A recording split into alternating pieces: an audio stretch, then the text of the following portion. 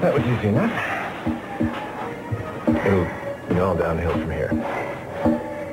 With the exception of one small detail. Maybe you'd better go inside. Inside what? The house. This may not be a pretty picture. What? Watching you throw your back out doing something that you don't want to do? Detect a pattern? All I have to do is transfer Sasha from the freezer to the cylinder. How difficult could that be? Mason, she's frozen solid. There's no way that you're going to be able to lift her all by yourself. I was hoping you'd say that. Let's just get on with this, shall we? Right.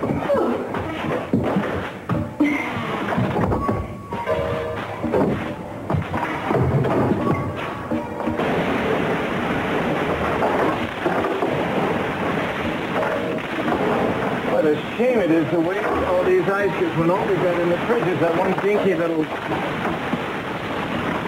Sorry.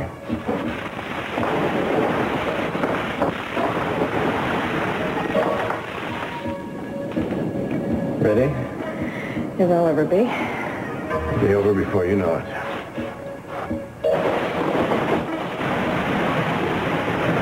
Any time now. Am I close?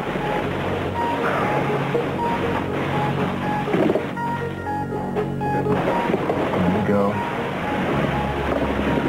And the one, and the two, and...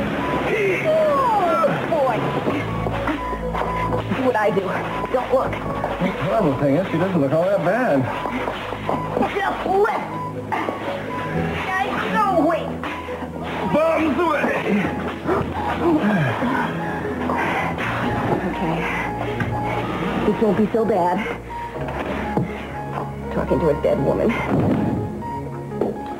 Okay. All present and accounted for. Now what? Let there be light. Or next best thing.